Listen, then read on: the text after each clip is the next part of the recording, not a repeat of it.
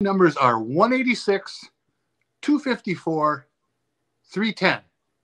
As you can probably tell, that's a slash line.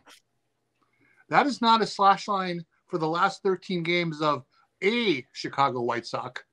That is the slash line for the last 13 games of the Chicago White Sox. All of them. They're hitting 186, 254, 310 as a team. The offense is just wilted en masse. And, they're on a 7-game losing streak. They're averaging, 3.8 runs per game, which is better than Detroit, but still sucks.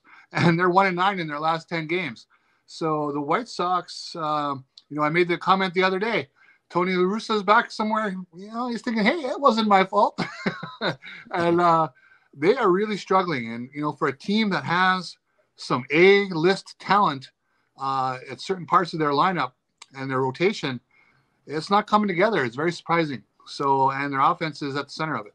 We talked about this on the last pod about like their GM getting another rebuild.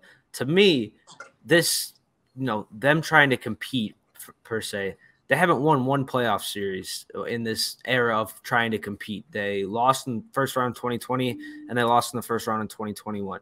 So if this is the end of their competitive window and they go into like a retool or a rebuild, I can't see their GM getting another shot, another rebuild, because it was a failure. They didn't win a single playoff series, and they had expectations to win a World Series. Clockwork. You could expect the White Sox to fall apart. It's as simple as that. I'm not surprised. Go ahead, Chris. Well, yeah, I mean, and to your point, I've been thinking about this within the context of Eduardo Rodriguez, that the White Sox, if they fall out of it for sure and not competing, they're going to probably trade Tim Anderson, probably trade Lucas Giolito, probably trade Lance Lynn. Would they trade Dylan Cease? If they did, he'd probably get them a king's ransom.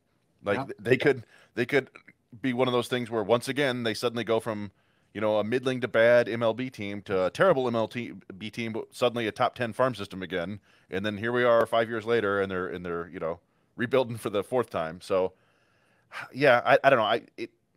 I've seen the White Sox do this before too, and then they'll kind of claw their way back up to 500, and people will be like, oh, maybe they've got a chance. And then, around the All-Star game, they'll start to fall apart again. It's just the way it goes. So, yeah, I don't feel terribly bad for them.